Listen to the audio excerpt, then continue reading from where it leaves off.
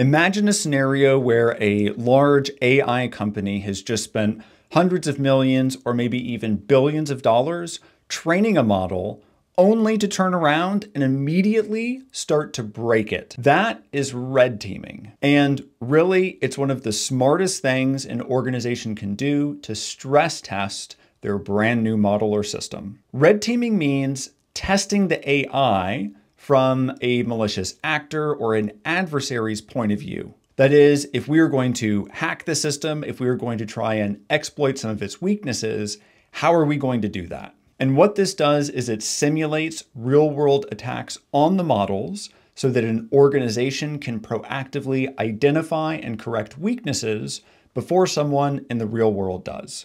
It's not sabotage, it's safety training. And the goal is to make the system fairer, safer, and more accurate. In AI governance, red teaming is really a form of due diligence. And in an earlier video, we talked about AI model cards. If you go to any of the large AI companies, such as OpenAI or Anthropic, and you look at their model cards, you will see results from the red teaming that they've done. And publishing the results of your red teaming is one way to demonstrate that your organization has been proactive, has tried to identify risk early, and is being a responsible user and deployer of AI systems. If you've enjoyed this video, follow me. Right now I'm covering all 101 terms for the AI governance professional exam.